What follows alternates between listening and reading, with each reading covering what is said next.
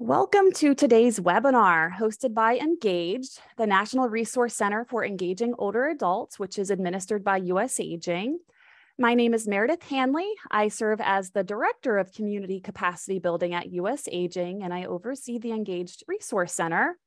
Our webinar today is called Serving People Living with Dementia, Programs and Interventions to Promote Social Engagement. During the webinar, Rush Alzheimer's Disease Center will provide a framer on social isolation and loneliness among people living with dementia.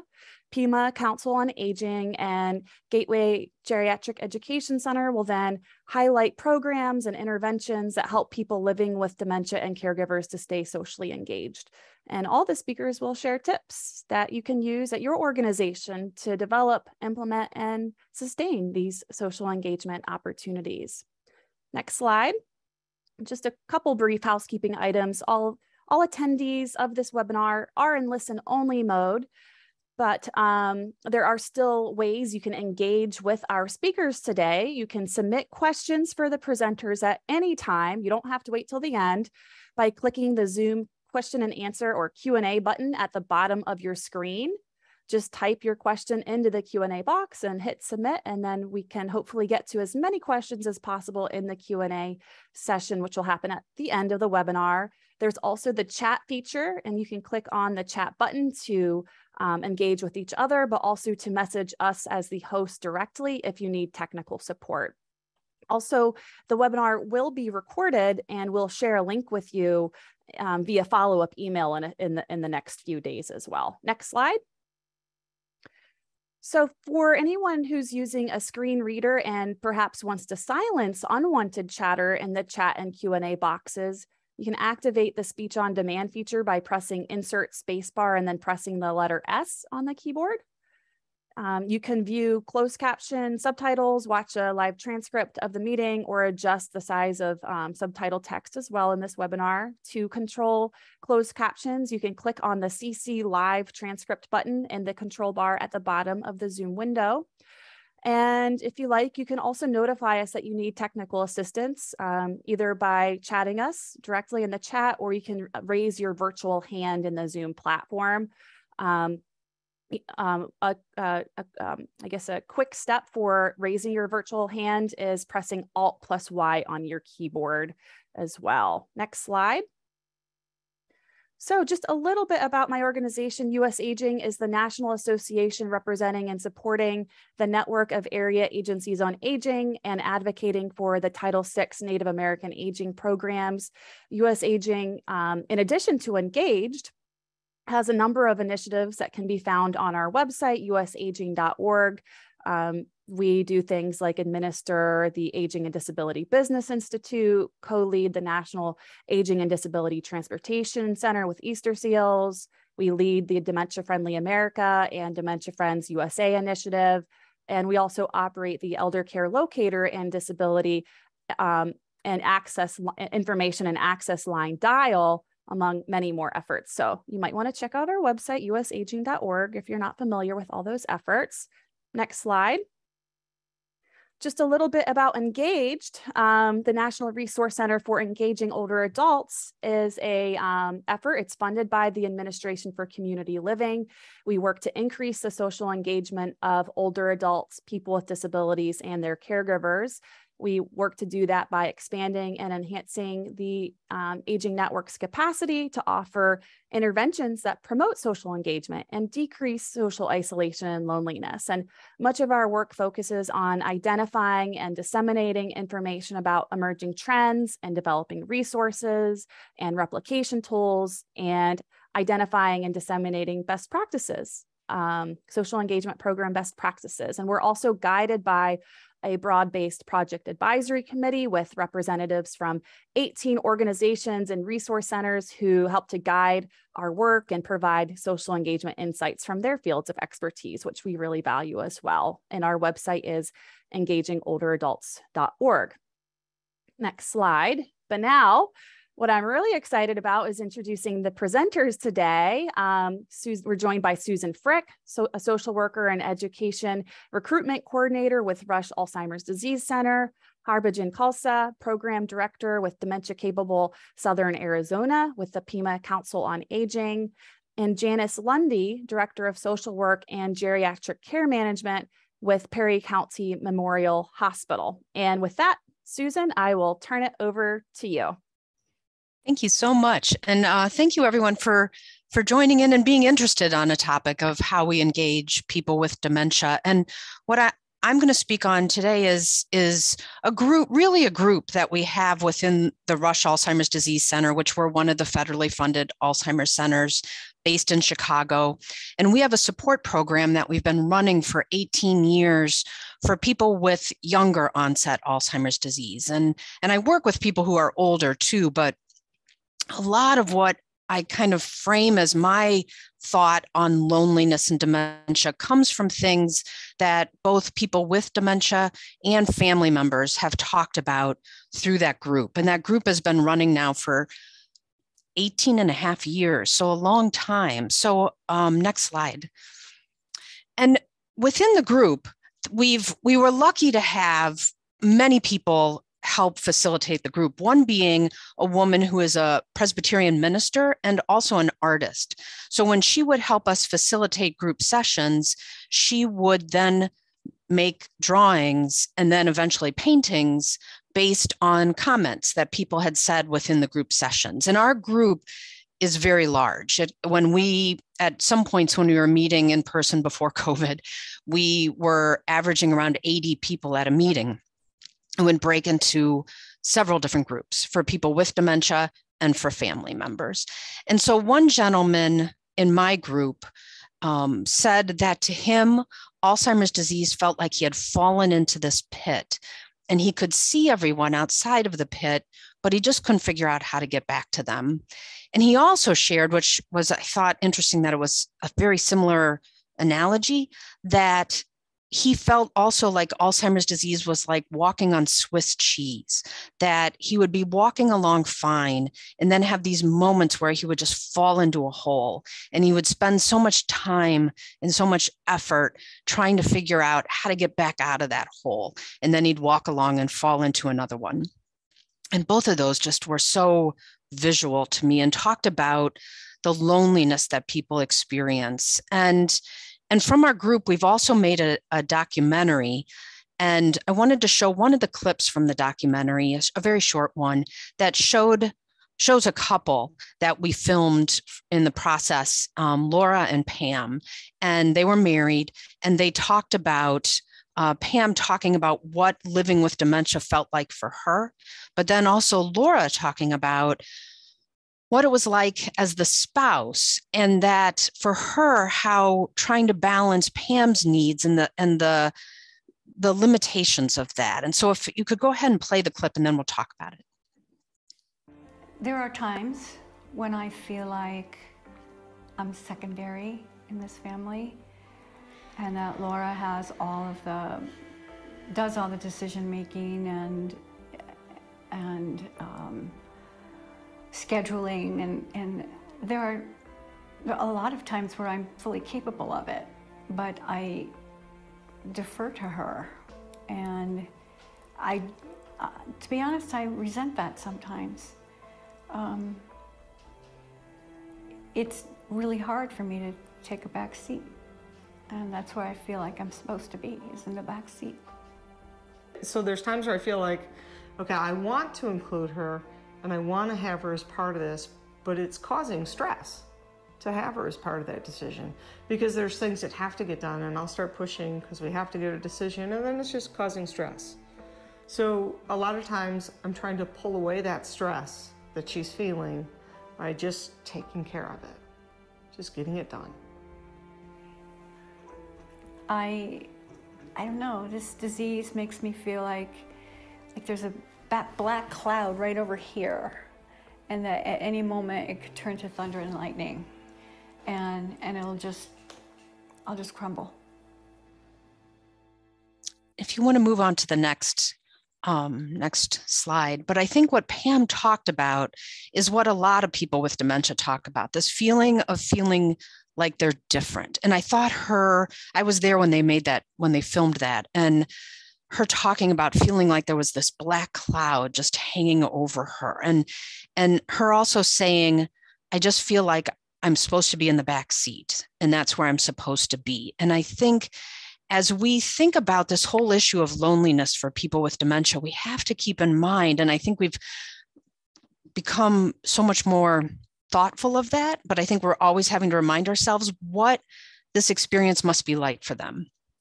And so the minister, Shauna, when making these paintings, added words that people were saying in the group. And so you see such things as left behind, lonely, disconnected, isolated. And that was often thoughts we would hear from people with dementia. I've had people in the group talk about one saying that she felt like from the moment she was diagnosed, people stopped looking at her and they would only speak to her husband and didn't treat them like a couple anymore. And she said how frustrating, and you could hear it in Pam's voice too, of the feeling that she feels angry that she's not included and not part of the decision process anymore, or feels that she's not at the same level. And so these are consistent thoughts that we hear from people with dementia, this feeling of feeling different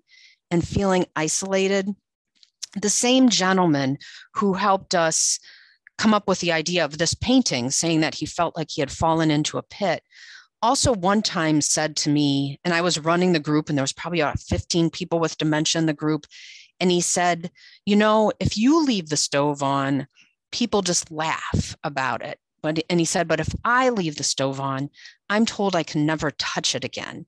And I thought, that is so true, that we get to make mistakes, and it's not contingent on whether we're allowed to do it again or whether, our self-worth in a lot of ways. And I think that hangs over the people with dementia, that thought and that feeling is always there for them. And if you want to move on to the next, and family members have the same feelings of loneliness. This is a painting that actually came from conversation in our family support group where we were talking about who was their social circles. And so the painting got named Social Circles, but they said that as they were living and caring for their person with dementia, their social circles kept getting smaller and smaller until it was just them and the person with dementia.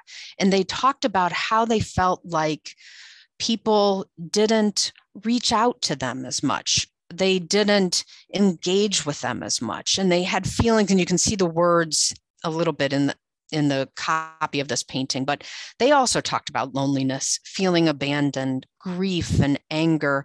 I had one husband who's still caring for his wife. She's very late stage now, early 60s probably now. And he said, and I've heard others say this too, that he almost wishes they were experiencing cancer as opposed to dementia or Alzheimer's, because people know how to talk about cancer. And he said, if my wife was living with breast cancer, people would be rallying around us. They'd be checking in. They'd be asking what they could do. He said, but with dementia, people don't ask and people just walk by. And so he said, it's really lonely, and that he feels, and it's becoming harder and harder for him to be out in public with his wife just because of her increased limitations. And so when I think we're thinking about how we work as professionals in whatever capacity we're in to support the person with dementia and to support the family, I think we need to keep this loneliness in the front of our minds. And if you want to move to the next slide. And so I think there is a loneliness that comes because of the disease itself, because of what is happening to them and the damage that is occurring in the brain and the changes that are occurring for the person and then for the family unit. But I think we have to weed out where that loneliness is coming from. And there is going to be, as I said, the loneliness from the disease, but there's a lot of loneliness because of what I would say the world around them, the social environment, the family, the professionals, where they live, how we interact with them. And I think we have to think about, how do we, in whatever role we're in, what do we do to support those people? And are there things we can do to reduce that loneliness? So if you want to move on. And one gentleman, a person named Ron, he was sitting in my group one day, had Alzheimer's, and he looked out at everyone and he said, I love coming here because we're all in the same boat together. And I think he really stressed how important community is. And so on the image here where everyone is huddled together and there's people together as opposed to the person by themselves, the waters are slightly calmer and the sun is coming out. And that's because community matters. And we have to think about, how do we create that community? And what do we do to make sure we're working to connect people living with dementia with each other, with the staff, and work to connect families with each other in whatever setting. So if you want to go on to the next one. And I think that really takes thinking about community. And we have to constantly think about, in the space that we're in, are there ways that we can help people to feel connected? Whether it be we create spaces where people can share their story, where they can share their story without judgment. I've had one woman who is a caregiver for her husband. She said, nothing really changes in my role as a caregiver when I tell my story to someone else. She goes, but there's an immense burden that's lifted. And because now people know what's going on and we support each other and we carry that load together. And so I think thinking about, how do we set up those spaces where people can share their story and where, they can feel that they're helping to make a difference. Before COVID days, I did a lot of presenting with people, to groups of healthcare professionals, to community members, and I worked hard to include people with dementia in the presentation and the family members, because they both do amazing jobs of talking about this and sharing what it's like. And I also felt like that helped to give, especially people with dementia, helped to give them purpose in a role and helped to create this sense of community. And over the years, we've presented to hundreds of people. And often I'd have panels of just people with dementia. And it was amazing how well it went.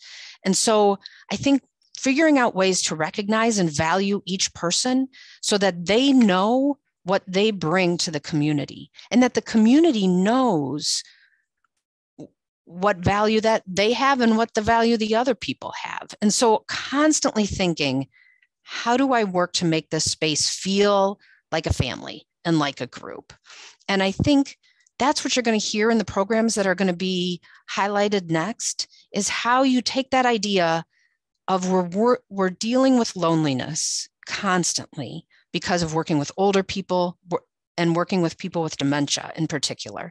And how do we create that space where people will feel valued and feel connected? And so I think there's one more PowerPoint, and this just shows some of the links for the resources that I used for the talk. So the Without Warning support program, the paintings that are on that site, our documentary, and also I did a presentation for TEDx that's on the loneliness and this topic. So it's there if you would like to see it. And I'd like to bring my presentation to a close and now turn it over so that we can hear about 2 programs that are working to address this aspect of loneliness. Thanks very much. Great. Thank you so much, Susan. Hello, everyone. My name is Harbhajan Khalsa. I am the program director for Dementia Capable Southern Arizona, which is housed at Pima Council on Aging, which is our local area agency on aging in Tucson. Next slide. So as we all know, social connection is vital. It is very crucial to those living with dementia and their families. I have a couple statistics I wanted to share with you. Social isolation has been associated with around a 50% increased risk of dementia. Additionally, social isolation was shown to increase the risk of heart disease by 29% and stroke risk by 32%.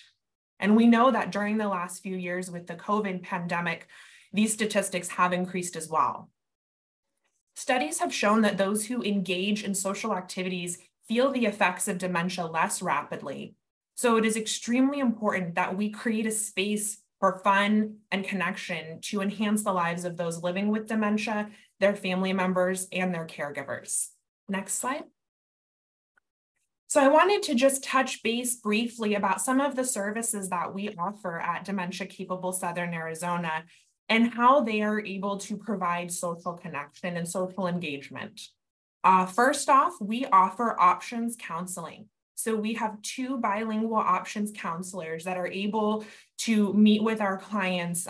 We meet with people wherever they're at, in the office, in their homes, at their family members, via Zoom, over the phone. We really try and reach people wherever they're at. We have regular monthly or even weekly contact with our client, and we make sure that we share opportunities for engagement. A lot of times there are so many resources out there, but not everyone knows where to go. So we kind of view ourselves as an anchor and as a hub so we can provide that information and knowledge to all of our clients. We have educational programs available. We have a community education specialist who provides a menu of trainings, some designed for those living with dementia, some for family caregivers, others for professionals and community members. And we really emphasize and reinforce the importance of social engagement and how impactful social isolation and loneliness is on older adults, especially those that are living with dementia. We also provide caregiver support. We have a family caregiving support program that offers support groups and one-on-one support, as well as we provide support to informal caregivers in their workplace. We are currently in the process of creating a dementia-friendly community. We are working with our local government, community partners, and our citizens to create an environment which is safe, comfortable, and welcoming to those living with dementia and their family members. And hopefully our goal is by doing this, we will increase opportunities for everyday engagement so that those living with dementia have opportunities kind of everywhere they turn in our community. And lastly, memory cafes. So I'm going to spend the next few slides talking about what memory cafes are, how we have adopted them in Pima County, and then I'm going to share some tips and tricks that we have learned along the way if you're not doing them, or maybe some ideas for other options if you are currently offering them. Next slide, please. This is just a brief video I want to share before we kind of dive into memory cafes.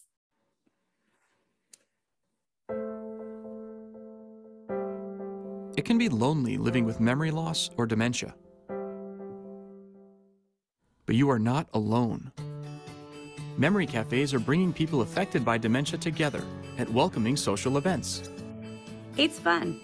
I am so thankful to have a place where my mom and I can go and laugh and just enjoy the experience. I've made new friends. They understand what I'm going through because they are living it too. Memory cafes encourage me to try different activities, which is really refreshing. You'll find guest artists, musicians and dancers, educational programs, or simply a place to relax and chat with others. These gatherings are free, and you can attend as many as you would like. Cafes are offered weekly or monthly, with options to meet in person, online, or even by telephone. Visit these websites to learn more and find a memory cafe near you. Next slide, please.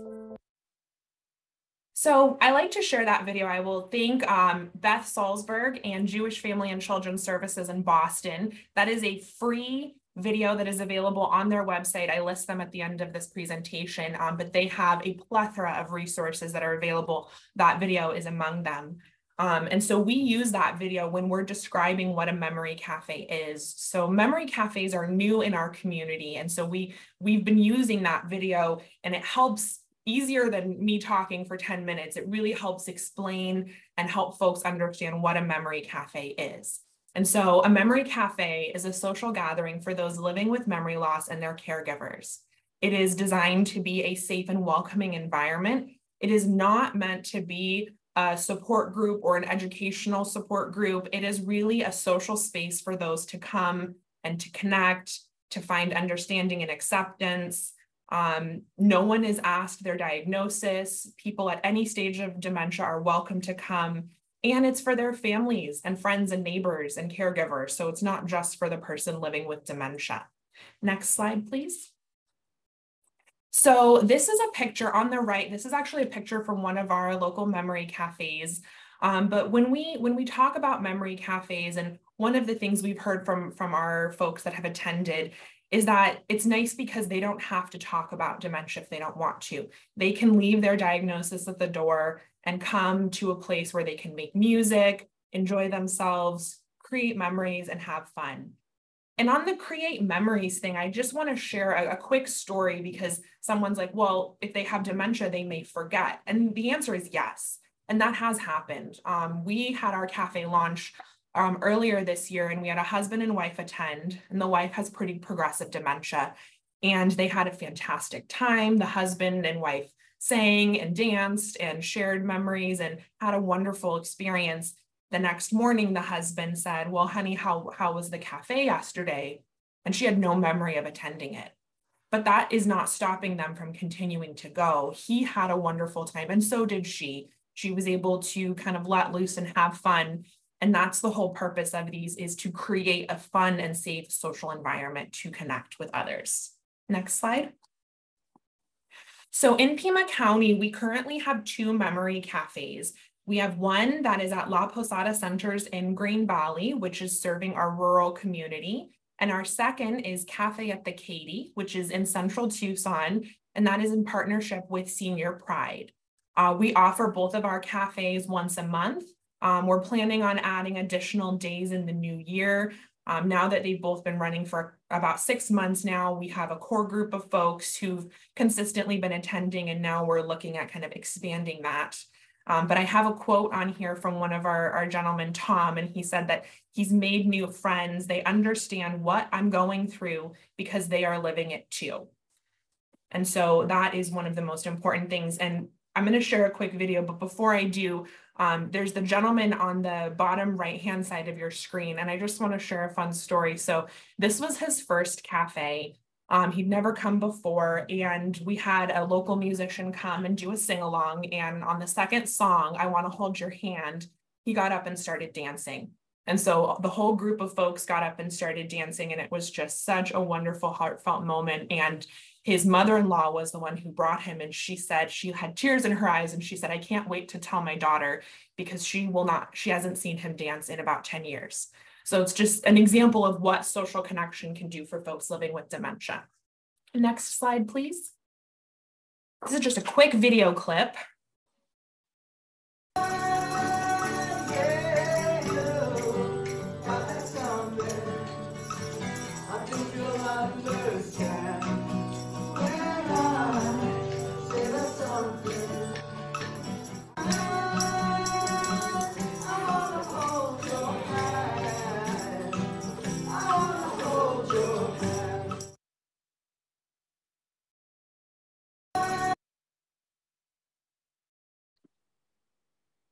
You could go back one slide.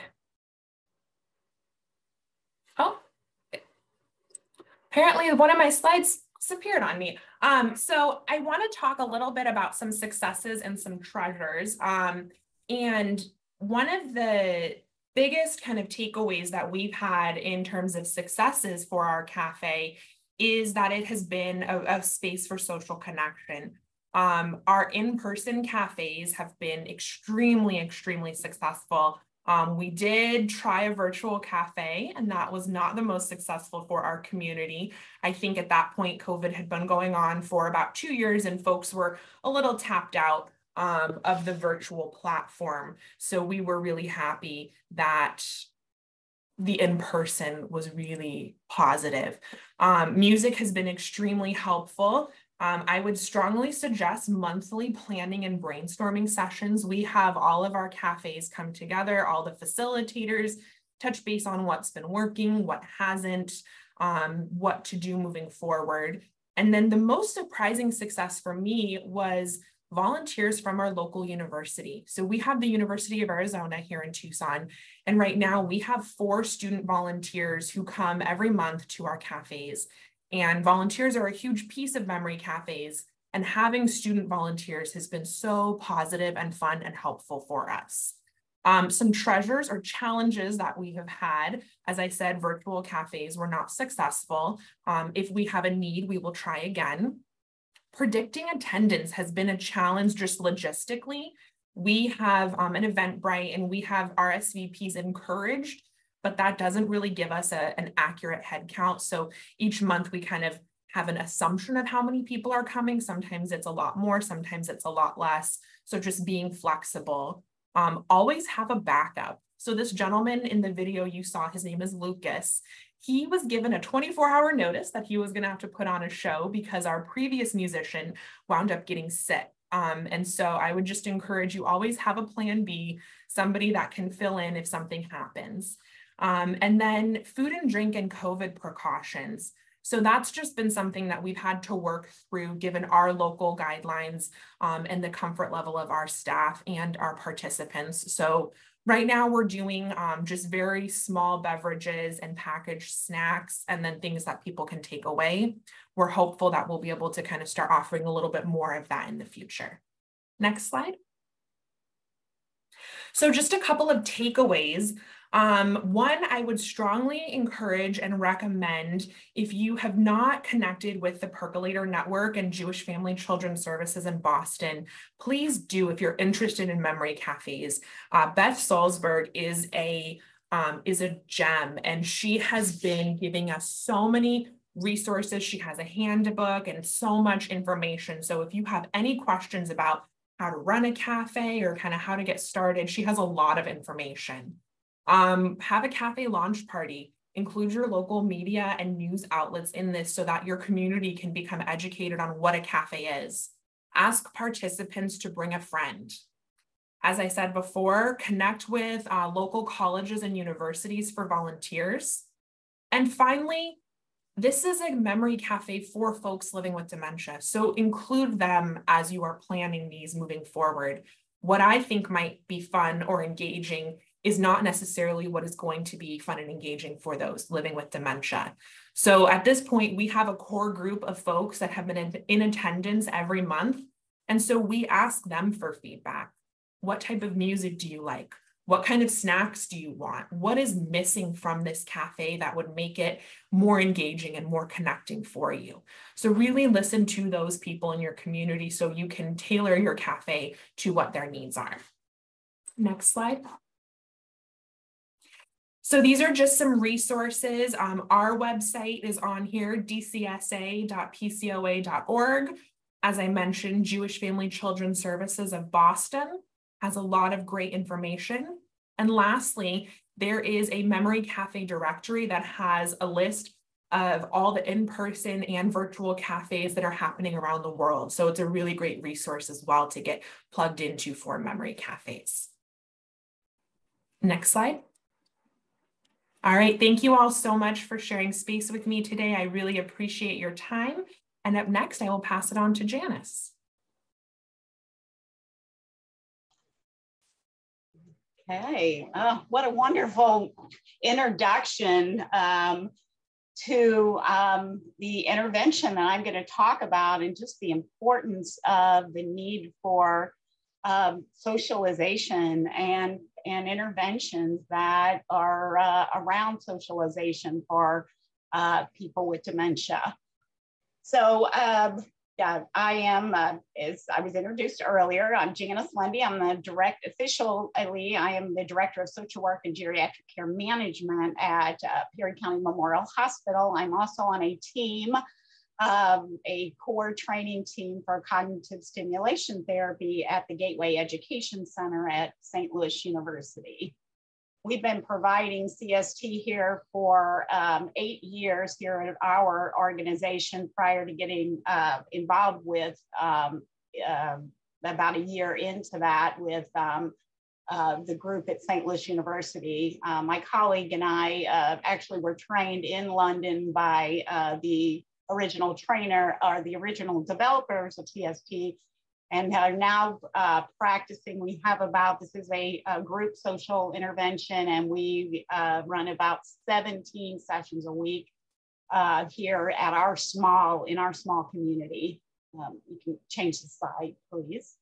So just the learning objective is just to really introduce you to cognitive stimulation therapy, or CST, as an evidence-based psychosocial intervention for persons with mild to moderate dementia. And then also kind of help you to think about how you might be able to begin or start programs like this within your practice environments. Next slide, please.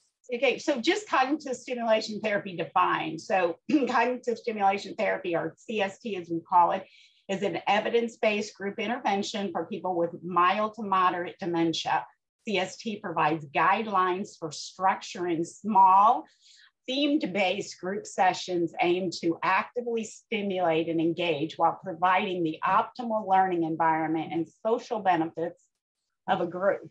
Originally, it was designed as a group intervention, but, and I will talk briefly, it's now being done individually, and then also since the pandemic, a virtual version of CST. Next slide, please.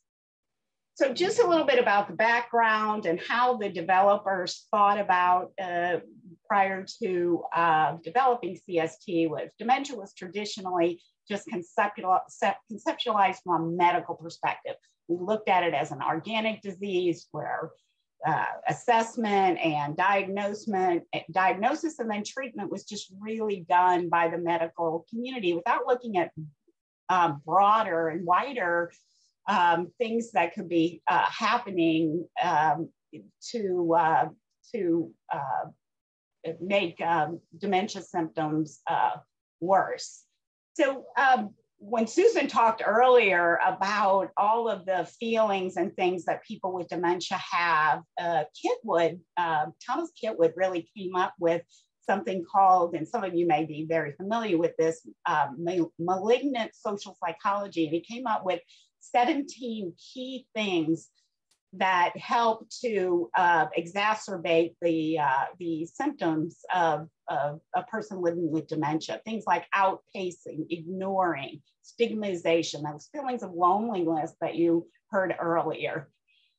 So he was really the first one to start looking at that person-centered approach and looking at a person's environment and those interprofessional relationships. So when CST was first looked at back in the 90s, two professors from University College London, Martin Orrell and Bob Woods, there was a call at that time for psychosocial interventions for dementia. And there really was not a lot of solid research around interventions at that time. So they wrote an editorial called Tacrin and Psychological Therapies in Dementia. And from this, they were able to get funding to put together a package, a psychological package for dementia. So what they wanted to do was actually build a program that could be compared directly to the drug trials at the time, and then also to get that funding. So from that, they were able to be funded and then develop the CST program that we utilize today. Next slide, please. Yeah, so what is CST? So as it was developed, it's a brief group program for people with mild to moderate dementia living in a range of settings. So community dwelling, long-term care settings. It's 14, it was developed as 14 themed sessions, typically twice a week for 7 weeks. It includes different types of sessions, and I'll go through, there are 14 themes. So things like word association, current affairs, number games, categorization. The key aims of the program is to improve cognitive functioning using techniques that exercise different cognitive skills. And really this is achieved through a variety of means, and all of the different sessions sort of focus on a different cognitive domain, while multisensory stimulation and reminiscence is all incorporated and peppered throughout these sessions. And basically, it really is based on that concept of use it or lose it, that the brain needs to be exercised in order to promote new learning and retain skills. Next slide, please. So how was CST developed? It was developed through a systematic review of all of the current and the most effective elements of different therapies that were out there: reality orientation, reminiscence therapy, multisensory stimulation, and validation therapy. It was then put into, all of the best elements of those were put into this 14-session program with themed activities. Again, it was designed to run twice a week for 7 weeks. With the randomized control trial, the large trial that went along with this, they found improvements, and still today, many studies around CST, improvements and significant improvements after 14 sessions with cognition, decreased depression, and improvements in quality of life. Next slide, please. So I'm just going to go through what CST really looks like. So it's a very structured program. There's an introduction, so a whiteboard with the day of the week, the weather, and the season, and then each group decides on a group name, and then there's a theme song. They do a ball toss in the beginning where everyone tosses the ball to each other and says the person's name. Everyone has a name tag. And then maybe we introduce something like during the ball toss, like, what is your favorite color? Or seasonally in the fall, maybe we might say, next week is going to start fall. What colors might you see in the fall? Then we have a current affair where there's actually an article and a discussion around this short article, where it's just based on people's opinions about it. The date and time is always on the article for orientation. Then there's a main activity. And then we have activities that we send, some cognitive activities that we send home with them, and then a closure. So the structure is always the same. Next slide, please. So the key features of the program is 14 sessions, again, usually twice a week, approximately an hour in the length. We want to keep it at about 5 or 8 people in each group and run by 2 facilitators. Each session has a choice of activities. We like to give them a choice and basically just catering to the abilities and interest around those themes. And we'll go through those in a minute. So, and group members should ideally be at similar stages of dementia so that we can pitch the activities accordingly. And then we try to pay attention to gender mix, so we don't have males or females outnumber the other, or have just one in the group. So we try to pay attention to that. Next slide, please. So really the efficacy of CST is based around these key principles. So mental stimulation, creating new ideas and thoughts and associations, using orientation sensitively. So instead of asking them directly those things like what day of the week it is, what the weather is, we have it on a board and we just have a general conversation around, is this, usual weather for this time of year, things like that. It's always based on opinions rather than facts. We try to really avoid ever asking people do you remember? So it's opinions cannot be wrong. So most everything we do is it's all around the person's opinions rather than factual information. We use reminiscence as an aid to the here and now. What we know about reminiscence therapy is that people enjoy it. It really taps into that part of them that's still really strong, but it doesn't do anything to promote new learning. So we use reminiscence throughout our sessions to kind of bring it forward into the present. And then physical movement was actually just added in 2020 as the research has gotten more solid that exercise and cognition are very much connected. So here we developed an exercise program, and we're doing it before it was added to the actual program. So providing triggers and aids and prompts to aid the recall and concentration. So the memory board, always having pictures, things like that are peppered throughout the sessions. Consistency and continuity reduces stress, and implicit rather than explicit learning. Stimulating language, all of the sessions are designed to put people at ease and stimulate language. And then the sessions are designed to stimulate executive function. They're person-centered, respectful. We make sure that everyone is involved and included, giving them a choice and really just having fun together. That's the one thing people will say is that it is so much fun. And just maximizing their potential in an environment where they feel accepted or with other people who are having similar problems, and just that building and strengthening of relationships. Next slide, please. So why we think it works, and I just quickly talk about this. Of course, that social environment and just is positive and stimulating.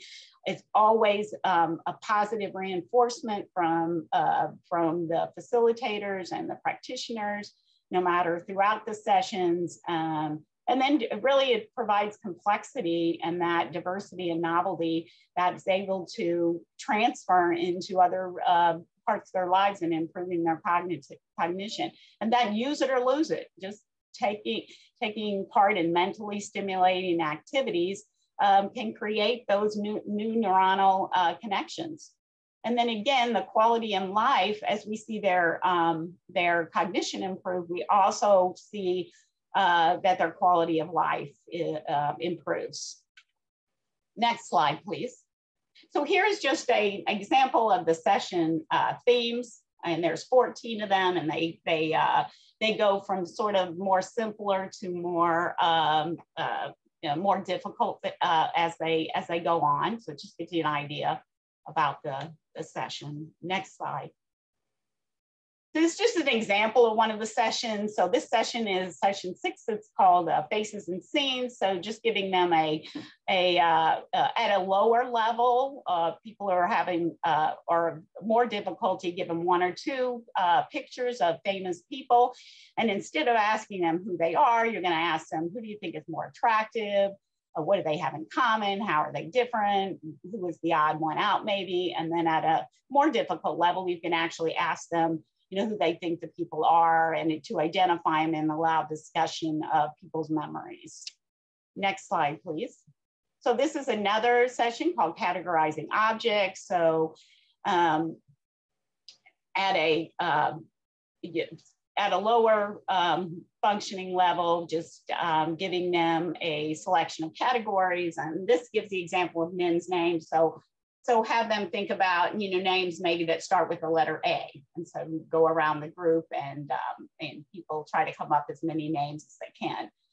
At a higher functioning level, we would give them objects and then have them put them on a table and ask them to categorize them. So for instance, here it talks about different rooms in the house, or sometimes we do occupations and they have to, we'll have, for different things that occupation may use, like a tool. So like a carpenter, a hammer, or a tape measure, and then, maybe a stethoscope, and then have pictures of, doctor or nurse, or so you get the idea behind that. So, but it's all done in a way that no one's ever put on the spot, and everyone's sharing, and we're making sure that everyone is included. Next slide, please.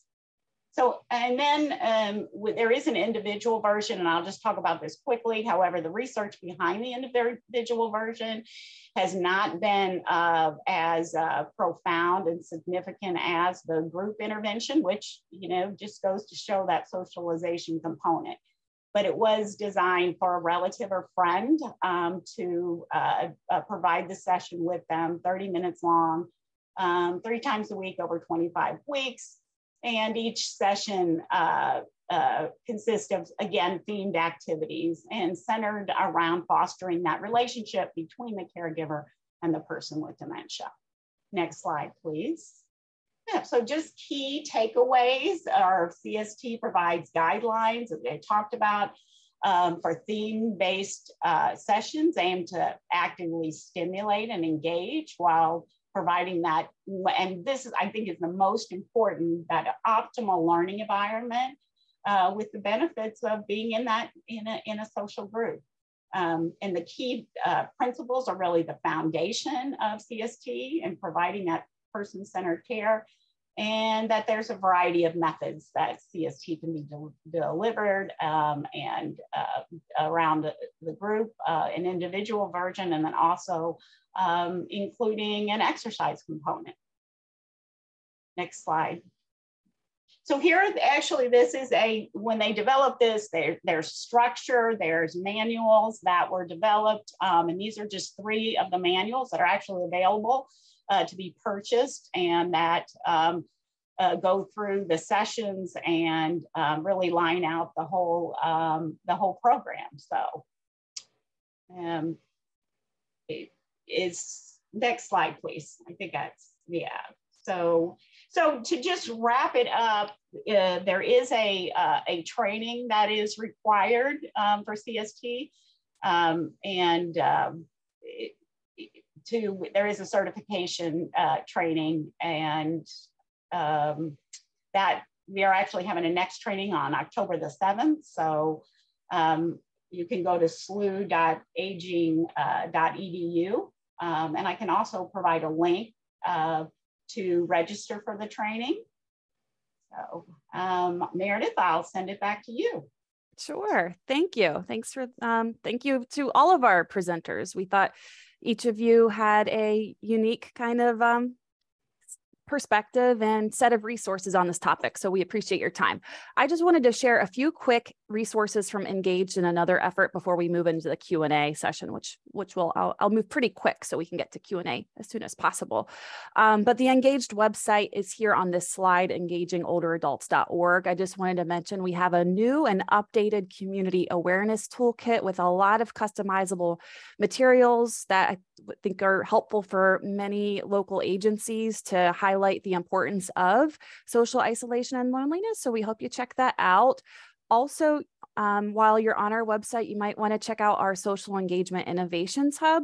It's an online clearinghouse of social engagement programs that's really there to help share and spread ideas about social engagement, best and promising practices at the local level. So if you are perhaps interested in enhancing or launching a program in this space, that might be a really great resource for you. But we have lots more on our website as well. Next slide. I also wanted to briefly highlight another initiative, Commit to Connect, which is also administered by US Aging, just like Engaged is, and this is also funded by the Administration for Community Living. But Commit to Connect really is focusing on building a nationwide network of champions at the local, state, and national levels who care and are committed to addressing social isolation and loneliness. And so it's like a free kind of sign on or no cost sign on process. And then you have access to engage with these other peers who are also interested in doing more in this space and engaging with each other. And there, again, lots of kind of resources and supports tied into the work of Commit to Connect. So with those resources in mind, I now want to return to our speakers, our questions and discussion. I know we have a few short minutes here. It'll go quick. And And yep, thank you for turning on your cameras. And I'll just kind of tie in some questions here that I've been seeing on the chat or in the Q&A box. But Janice, there was a question that came in on the program you were just mentioning, which is there any information on the longer term impact of the program? And if so, could you share that just in brief, or an access to a resource? So with just a short amount of time. So yes, so we have, there's actually a long-term, what we call a maintenance CST program. And the research shows that improvements in cognition and quality of life, and it sustains over time. We've actually been providing it here for 8 years.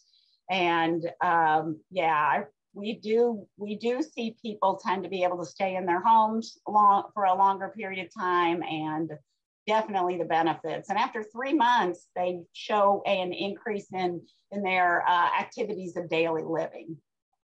So, okay. Thank you. Susan, and you did such a great kickoff to this webinar today. That was really great context. I know Illinois, just with my prior work with Dementia Friendly America, all about Dementia Friendly Illinois' great work and the leadership of Rush and the Illinois Cognitive Resources Network, but thought maybe you could take a minute to share about how maybe the work of dementia friendly communities in Illinois or Dementia Friends in Illinois, how you see that tying into helping to address isolation and loneliness as well. Thank you. Yes, I think both efforts give people who maybe didn't think they could have a role, give them a way to support people living with dementia. And we've used Dementia Friends and Dementia Friendly too, to help people think about, I can make a difference in someone's life. I think a lot of times we hadn't thought like, oh, I'm just a neighbor, or I'm someone who's in the community and I see somebody at the store, and I think Dementia Friends helps to frame that and helps to give people an understanding that they can do something to make a difference. And so we have utilized those two programs quite a bit to look at the issues of loneliness. Yeah, great. And I also shared a link to Dementia Friendly America earlier in the chat. And then also I just popped in a link for Dementia Friends for a little more context for anybody who's interested in learning more about those efforts. And of course, Harbhajan's presentation talked a lot about the Dementia Friendly effort in the Pima area. This question's kind of for, I guess, everyone, although you don't all have to chime in on it. But I think it could tie in for any of you. Do you have any tips, or we know people living alone with dementia is quite prevalent. I think around 20% of people with dementia are estimated to live alone.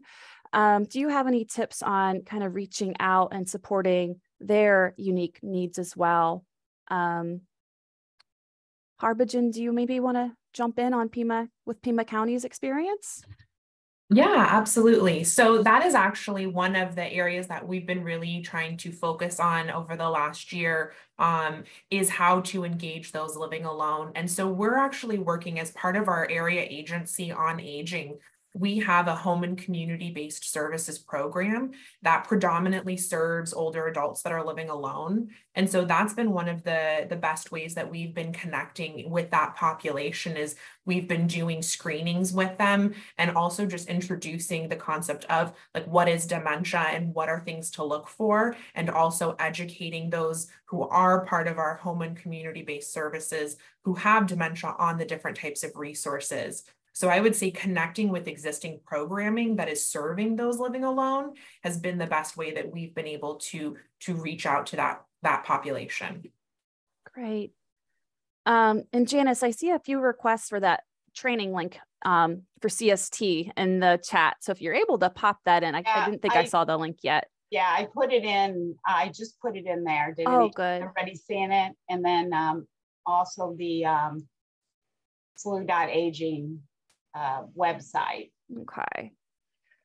Well, I want to keep us on time because I know how busy everybody is, and I have a couple of quick wrap-up slides. So our first is, of course, thank you to all the panelists and everybody who signed on for this webinar. And there is a brief survey. It really is pretty short, but you'll kind of see it pop up as you close out of the Zoom. after the Zoom closes. And there's also a brief 3-month survey that comes out 3 months after the webinar. That's just part of our grant evaluation to see your thoughts on the webinar after a little just kind of spacing of time. So keep your eyes out for that as well. And that's a particularly short survey as well. It should just take, they both should really just take a minute or two of your time. The slides and the slides and a recording of this webinar will be placed on our website. So for anybody who didn't have a chance to grab the resources from the chat or screenshot or take notes, don't fret, there will be that recording in PowerPoint available. And next slide, we just want to have our contact information. And of course, you can find us at engagingolderadults.org. My name's Meredith Hanley. We also have a general email box, info@engagingolderadults.org. And we hope to hear from you. We hope you stay in touch, and we hope this webinar was helpful. So have a great rest of your day. Thank you, everybody.